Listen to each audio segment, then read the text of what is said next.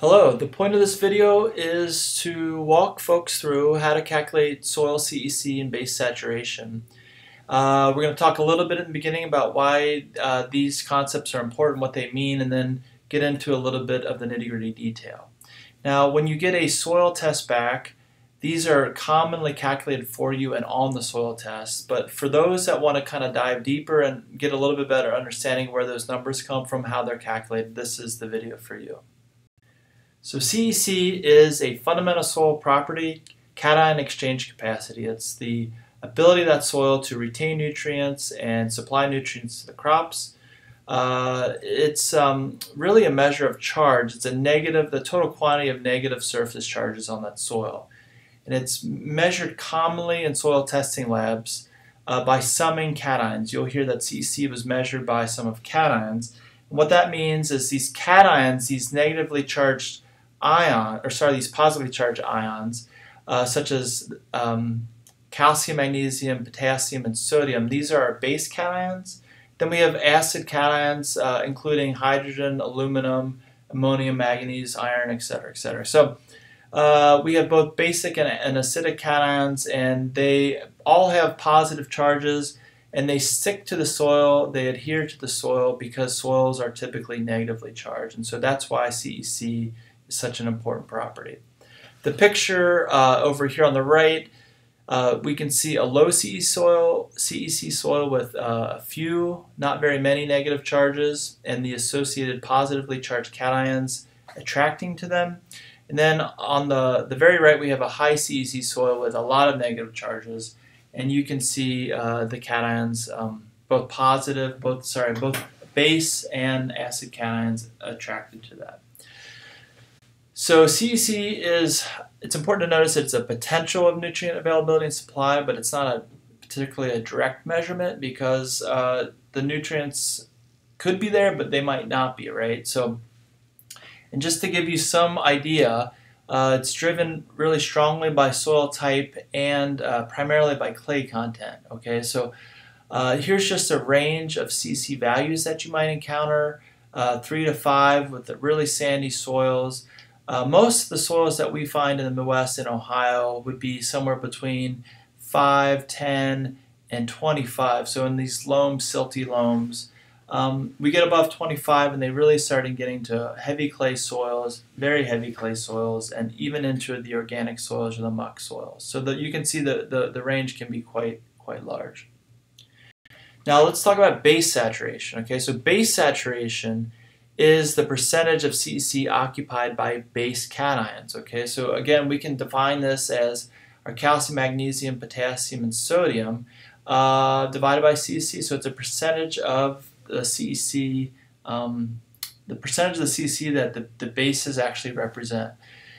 This is going to increase as base cations increase and base saturations increase. Our pH is by default going to increase. Okay, so again, we look at this picture, we've got a high CEC soil with a low base saturation and a high base saturation. So the difference between these two is that the one on the left, the low base saturation, has more acid cations or exchangeable acidity occupying those exchange sites. The one on the right has less. So the pH on the right would have higher base saturation, higher pH, and the soil on the left would have lower base saturation, lower pH.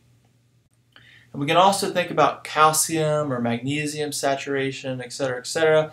So calcium saturation as a percentage is essentially the amount of calcium on the exchange sites that as a function or as a percentage of the total CEC. So this is a management tool that some growers use heavily and pay quite a bit of attention to. How much of the exchange site is calcium, how much is magnesium, and we can often calculate calcium-magnesium ratios. These are on soil test results, and this is essentially a ratio of the calcium to magnesium saturation percentage. Okay, so again, there's a lot of management implications in terms of how people think about and are using their soil test information.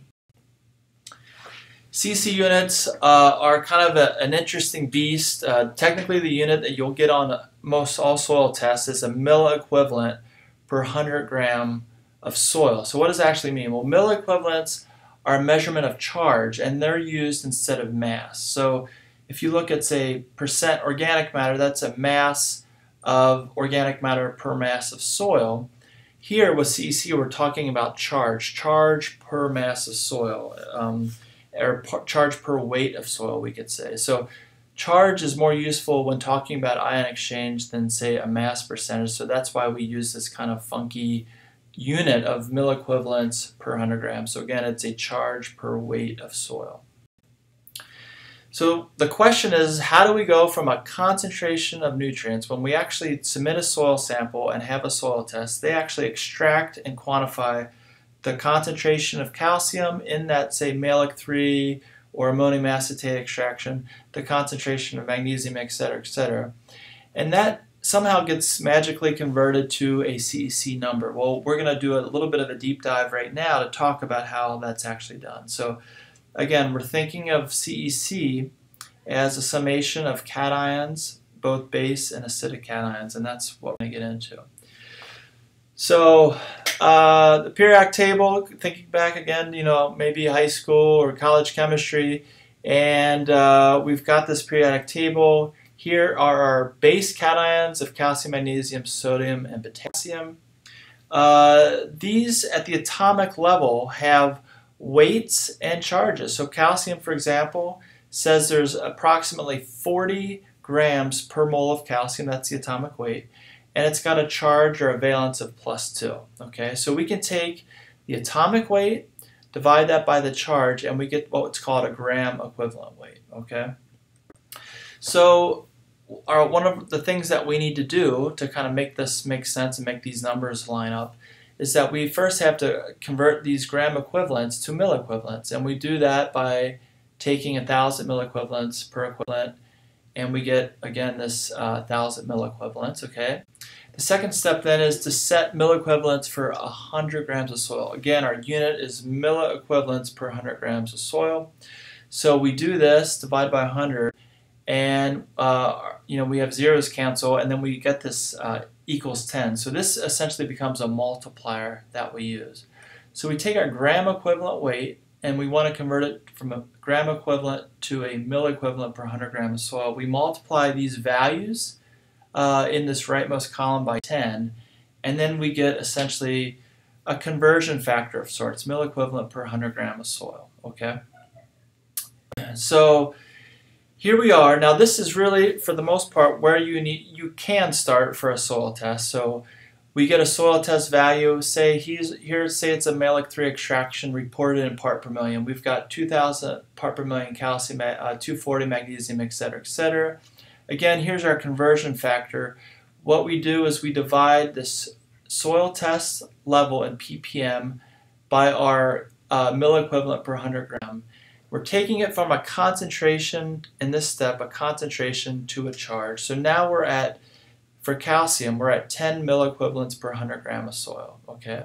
It's important to note that if your soil test levels are in pounds per acre and not ppm, you first need to convert from pound per acre into ppm, most commonly by dividing by 2. Okay, so if it was 4,000 pounds of calcium per acre, malic 3 extraction, then we're going to divide that by 2 and get it back to 2,000. Okay. So then there's this acid piece. Okay, so this exchangeable acidity is also important because we know it's not just these base cations. There's also acidity very commonly in our soil. So we do this, and this is a bit of a magic box here, but there's an empirically derived relationship that has been used for Ohio soils. And we do this by taking the buffer pH in our soil test. That, again, is our soil that's had a little bit of liming solution added, and then we measure pH. We take that, we divide that buffer pH by 7, and we multiply this by 12, okay? And that gives us this value of 4.8 milliequivalents per 100 gram. So it's important to note that if our buffer pH is at 7 or above, some soil test reports will just say 0 for buffer pH if it's over 7. If it's 7 or above, this becomes 0, and then we essentially don't have to worry about the exchangeable acidity. So if we do have exchangeable acidity, which this soil test indicates we do, then what we do is we're going to add our base cations here, which is the 12.4, and our exchangeable acidity at 4.8. And our value, our final value for CEC is 17.2 milliequivalents per 100 grams of soil. So that's really the step. And again, we can kind of eliminate those first few slides when we're talking about periodic table, just using this conversion piece, taking our soil test level, dividing it by our milliequivalent per 100 gram conversion, and you can get the essentially charge per unit at that point, and add those up and you get the CEC. Okay, we can also talk about calcium saturation again by taking calcium, the milliequivalent of calcium divided by the CEC. And so in this example, 58% of our exchange sites would be calcium. We can do the same thing with magnesium. So instead of 10, we're using 2 milliequivalents of magnesium, and so that would be essentially 12% magnesium. So these are the kind of the basic pieces of running through this. And so hopefully that gives you a little bit better understanding of what we're dealing with. And just to kind of summarize, I'll say that CEC is a fundamental soil property. It's very important for plant nutrient availability. It really dictates how a soil is managed, fertilized. It's one of the first things that most crop consultants, farmers, a lot of people will look at CEC. One of the first things they look at when they get soil test results to kind of calibrate and know what kind of soil you're dealing with. CEC is a measure of sum of cations. It's the addition of base cations plus exchangeable acidity. Conversely, base saturation is really how much of that CEC is the base cation. So base saturation as a percentage is percentage of cations versus CEC. And then calcium can be, again, a percentage. Calcium saturation is the percentage of CEC. I'll direct folks to this citation if you really want to get into the nitty-gritty details, and I will recognize our funder for this, USDA OREI. That I'll end. Thank you.